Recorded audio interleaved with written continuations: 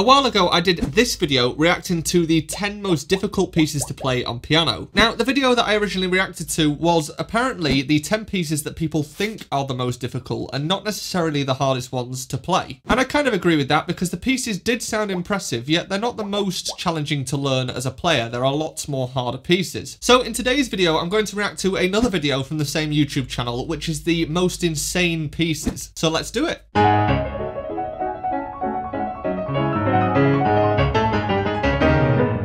I believe this one was in his 10 most difficult piano pieces to play video, and it's one of Chopin's many etudes, all of which are designed to be very difficult.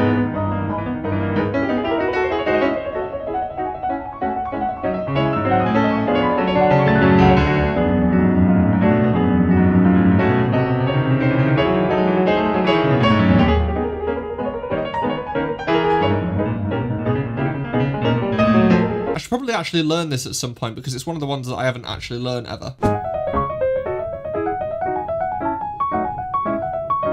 Yeah, the good thing about a lot of Chopin music is it's usually quite pattern-based, so it kind of makes sense, and therefore it fits under the fingers quite nicely. Flight of the Bumblebee, another one that was in the last one. This is one that I have learnt a little bit a long time ago.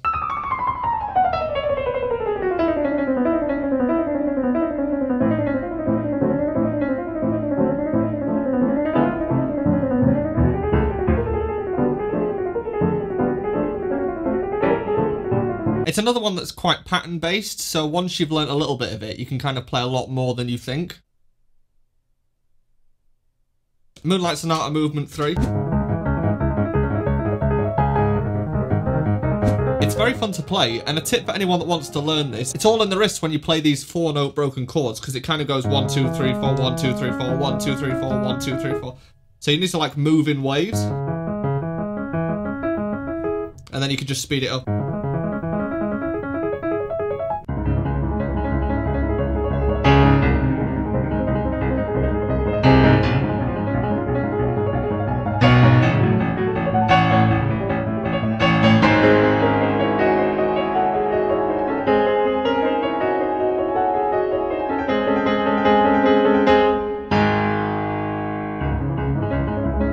I mean, with all Beethoven pieces, the chord structure is so nice because it's kind of very classical and dramatic, but it's got like volume. Because Beethoven was known for having music that's quite juxtaposing, where there's like a quiet bit and then a loud bit suddenly.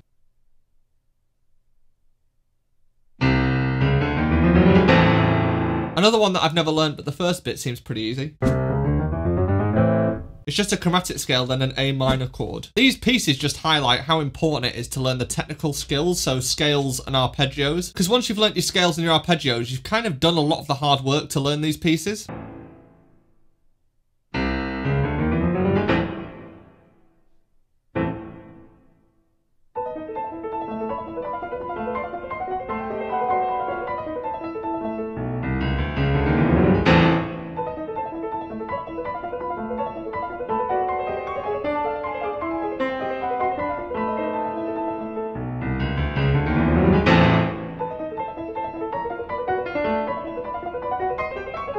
Once again, even those high bits are all kind of pattern-based. You've got the right hand just kind of going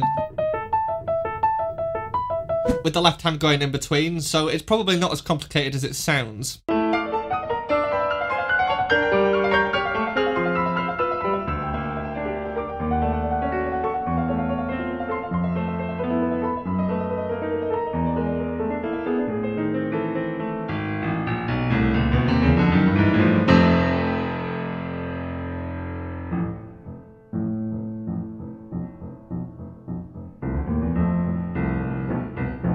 I do like Rachmaninoff. You can always tell Rachmaninoff pieces because they're very heavy and very chordal.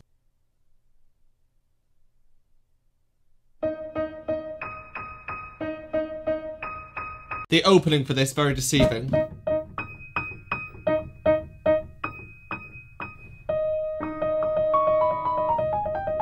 This one is tough just trying to get the same note played multiple times.